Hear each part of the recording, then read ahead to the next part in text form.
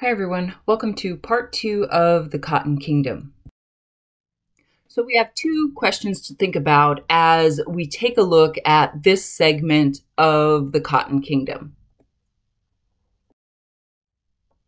When we take a look at the slave population of the South, there were roughly 4 million people who were enslaved in 1860, and they represented roughly half of the population of the Cotton Belt. So the area where most of the cotton was grown, you saw roughly half of the population enslaved.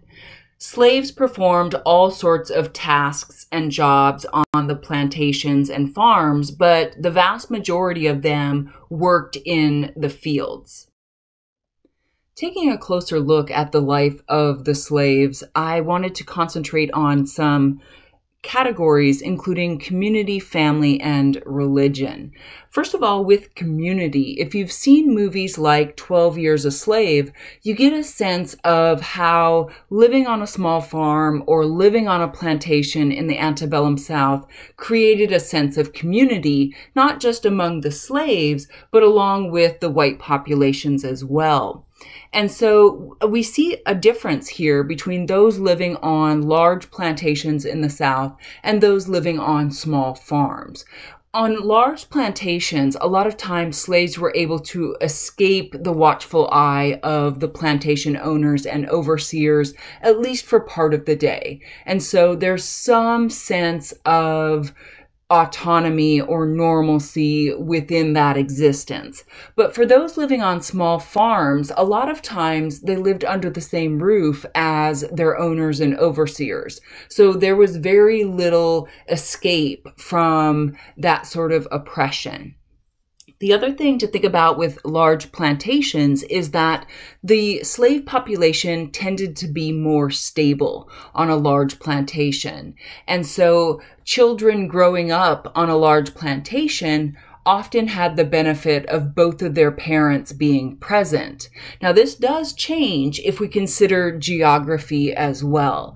So in the Upper South, where trading and hiring out and the domestic slave trade had a greater impact, a lot of children would find one or both of their parents sold away, probably to the Deep South, or couples would find that one partner is being traded out for the entire year and they don't get to see that person at all. So the idea of community and the idea of family is important in understanding how do people get through something like being held a slave. The other aspect of survival and coping had to do with religion. It's kind of interesting because during this period in history, the white population of the South was undergoing a revival, and their version of Christianity was very angry in the sense that there was this fear of God punishing you if you sinned. And so a lot of the white preachers that were preaching to the white population would talk about the fire and the brimstone, and you need to avoid hell, so you avoid sin. And when the slaves had the opportunity to practice Christianity their own way, much of that was completely absent. They often talked about the struggle for freedom, about being free within their lifetime. They talked about kind of the joy of life in the sense that your biblical hell doesn't scare me because I'm already living in hell. Oftentimes, the plantation owners would have white preachers preach to their slaves about obedience and doing their duty, and that they would find freedom in the afterlife. But like I said, sometimes slaves had the opportunity to have secret churches off in the woods behind or beyond the view of the white population, and they practiced their own version of Christianity. One of the things that students are often surprised to learn is that slave rebellions were uncommon. We we always picture in our mind that if we found ourselves in this situation, that we would fight, we would resist, we would do everything in our power not to be held as slaves. But the reality of the situation is that there was very little slave rebellion going on. Most resistance, and I'm not saying that resistance is not common, but rebellion is not common. Resistance would take the form of breaking tools, or pretending to be sick, or pretending not to understand instructions, or simply working very slowly. This was the way that slaves found that they could resist, but yet not face any serious punishment or backlash from this. But we do have several examples of actual armed slave rebellions throughout American history. Beginning here in 1800, this is not the first slave rebellion, but the first one we'll talk about. Gabriel Prosser was a slave in Virginia. And in 1800, he mobilized a band of his fellow slaves to march on the city of Richmond. But a storm blew up and prevented Gabriel's army from rising up. And the white population of Richmond discovered the plot, and Prosser and 26 others were hanged, and 10 additional people were deported to the West Indies, or to the Caribbean.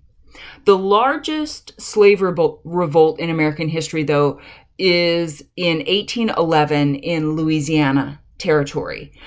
Charles DeLong led several hundred slaves armed with guns, axes, and knives. They're in this area between Baton Rouge and New Orleans, and they are making their way towards New Orleans, burning houses and killing whites along the way. It's going to take 300 soldiers of the United States Army, along with armed planters and militiamen, to finally stop the advance and to end the rebellion. DeLong and most of the ringleaders were executed. In 1822, whites in Charleston, South Carolina, uncovered an extensive and well-planned conspiracy organized by a free black man named Denmark Vesey. The plan was to seize local armories, to arm the slave population, and to take possession of the city. But once again, the plot was discovered, and Vesey and many of the other planners were executed. The most famous slave rebellion in American history, though, takes place in 1831. We are in Virginia here. On August 22nd, 1831, the worst nightmare of Southern slaveholders became a reality when a group of slaves in Southampton County, Virginia, rose in open and bloody rebellion. Their leader was Nat Turner, a preacher and prophet who claimed that God had given him a sign that the time was ripe to strike for freedom. Beginning with a few followers and rallying others as he went along, Turner led his band from plantation to plantation and oversaw the killing of nearly 60 whites. After only 48 hours, though, the army and white armed planters dispersed the slaves.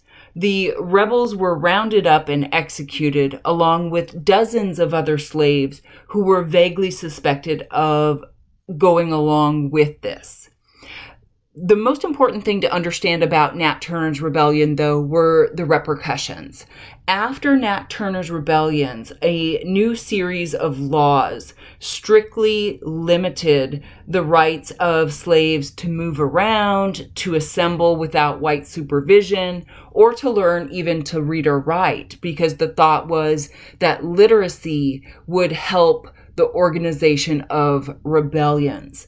But there's other repercussions of Nat Turner's rebellion as well. Before this, there had been a relatively small but quite vocal group of abolitionists within the South.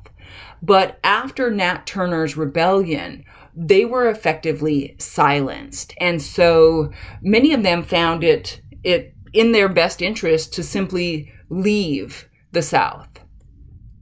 The final thing to consider here with Nat Turner's rebellion is the timing. It falls right in line with the nullification crisis. So we talked about the nullification crisis in 1832 and 1833. So why does South Carolina react so vigorously and violently to the tariff? Is because they're worried about maintaining the institution of slavery.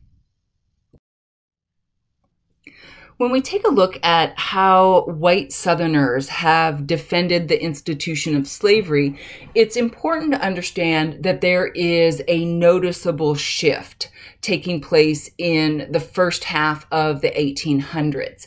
When we look back at the Revolutionary War generation, people often describe the institution of slavery as a necessary evil. When you take a look at Thomas Jefferson's writings, for example, he used this phrase often, that yes, we understand that slavery is inhumane, that slavery is wrong, but it is economically necessary for the future of the South.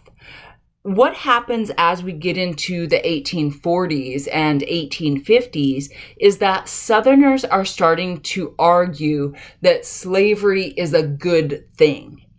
According to George Fitzhugh, who is sort of the poster child or spokesperson for this viewpoint, the master-slave relationship was more humane than the one prevailing between employers and wage workers in the North. The argument, and I've included this in the topic resource folder, is that in the North, the factory owners don't really care about what happens to their workers because there is another boat coming from Ireland every single day.